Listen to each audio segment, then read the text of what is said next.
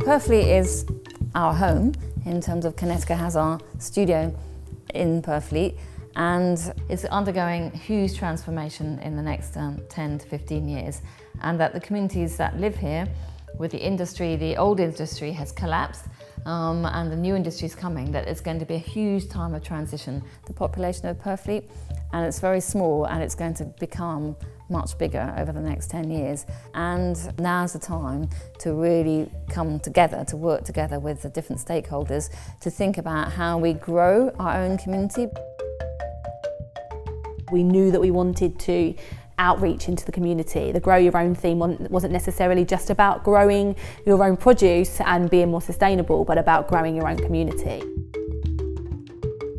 The participants are contributing to the overall design. I just help create a structure, and I've, with Zyle, created the sort of material that we're making the structure out of, which is the vegetables and the fruit, but ultimately it's about the participants' imagination and taking the inspiration from that and then developing it on.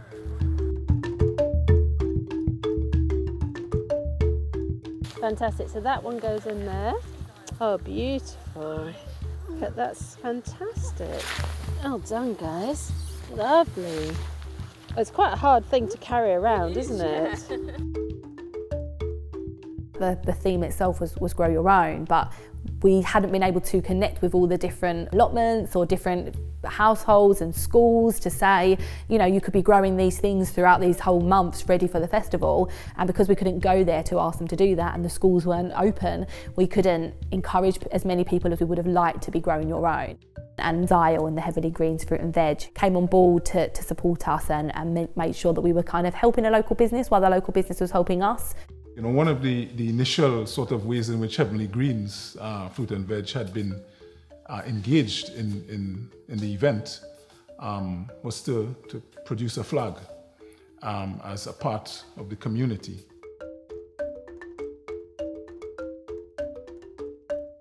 And out of that, because I run a fruit and veg business, the idea for the mandalas came about, and I'm quite an appropriate person to talk to in terms of sourcing fruit and veg, which would be in season, which would be able to keep and hold its form and shape on days like today.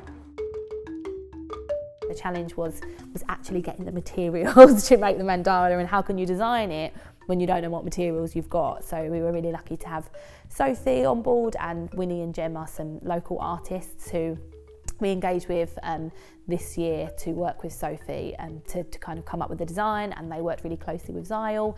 It was a really collaborative feel. I keep imagining myself as a bird and looking down on it, and what would I see from above? You're trying to design something that works in detail, but also being aware that you're trying to create something that's a bigger picture.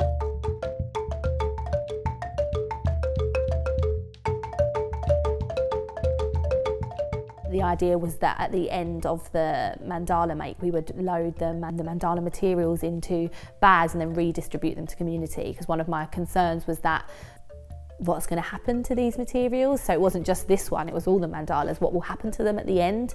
People have worked really hard to grow their resources, we don't want to waste them, but then with the pandemic we couldn't just have this wonderful feast at the end that we might have dreamt of, and so this was a really good solution that meant that nothing went to waste, but actually it further pushed the theme forward, in that it meant we were growing those communities because we were sharing and swapping and giving for free.